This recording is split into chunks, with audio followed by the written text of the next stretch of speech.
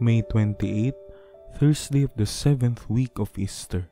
A reading from the Holy Gospel according to St. John. Lifting up his eyes to heaven, Jesus prayed, saying, I pray not only for this, but also for those who will believe in me through their word, so that they may all be one, as you, Father, are in me, and I in you, that they also may be in us, that the world may believe that you sent me. And I have given them the glory you gave me, so that they may be one, as we are one, I in them, and you in me, that they may be brought to perfection as one, that the world may know that you sent me, and that you loved them even as you loved me. Father, they are your gift to me. I wish that where I am, they also may be with me, that they may see my glory that you gave me, because you loved me before the foundation of the world. Righteous Father, the world also does not know you, but I know you, and they know that you sent me.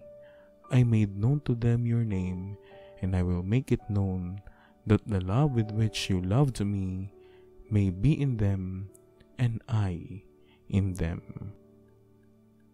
The Gospel of the Lord. That they may be one as we are one. Jesus prays for unity among all believers, just there is unity between Him and the Father. His prayer that they may be one, ut unum sint, is a call for Christian unity as a condition for the world to believe.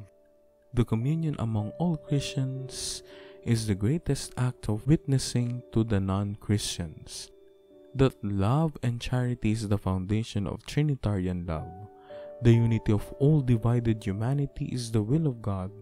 For this reason, He sent His Son, so that by dying and rising for us, He might bestow on us the spirit of love. To believe in Christ means to desire unity. To desire unity means to desire the Church. To desire the Church means to desire the communion of grace, which corresponds to the Father's plan from all eternity. This is the meaning of Christ's prayer, that they may be one.